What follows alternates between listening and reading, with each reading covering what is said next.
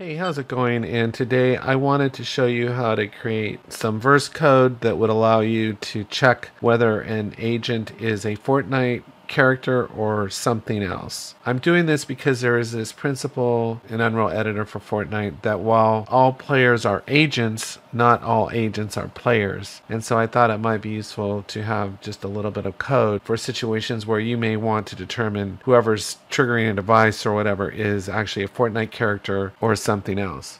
So I think there's a lot to be learned from just this little bit of code. So to get started with this is actually kind of fun. We're just going to go into the creative devices and we're going to search for a trigger device and just drag that onto the scene. And then we're going to search for a wildlife spawner and we're just going to drag that right there. And I'm actually going to select that trigger and just kind of move it more into the center of things. And then I'm going to make it as big as I can make it.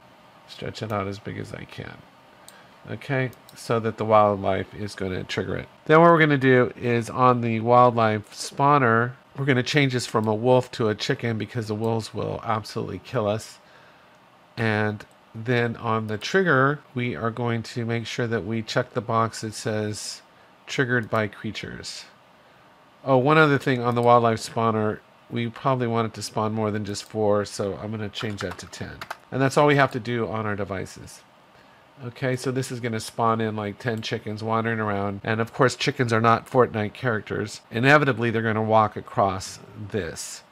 And so we'll see if this logic works or not. So once we've got that set up, all we got to do now is work on our verse code. So I'm going to come up here to my project folder here, be in this level. And I'm going to right click and add a new verse file to project. And I'm going to call this check underscore if underscore player, and then we'll just go create and save, and this just takes a minute to load in. And then once that's done, I'm going to double click this and go into our code. Now I already have the code written, so I'm just going to delete that. I'm going to come into Notepad, I'm going to select this, Control A, Control C, minimize that, Control V, and no squiggly lines. And I'll just kind of walk through this real quick. So these are our libraries or modules up here. I'd rather have more modules than I need than less, so some of these I don't actually need. Here, this creates our creative device. Here we create a reference to the trigger device, and that reference is a variable called myTrigger. This is our onBeginPlay. Suspense allows us to use time functions. And then here we're calling based on our trigger device. We're referencing the trigger device through myTrigger. There's a method in this device that allows us to recognize when an event has been triggered, and that's called triggered event. And then using subscribe basically allows us to call one of our own functions that we have created.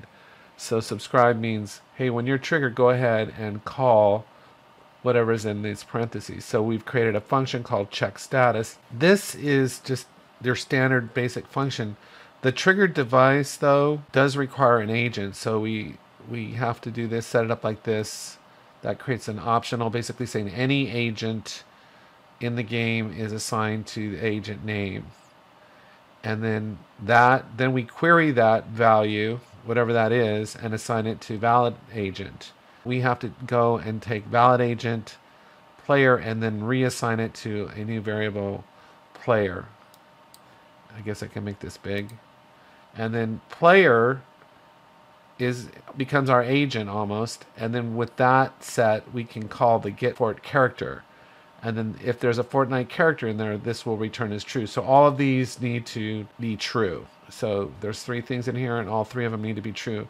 So basically, if it's not a Fortnite character player, then it's going to be false, and then we're going to know by default that it's not. If you know of another way to write this, please share it in the comments. There's always more to learn with this new language.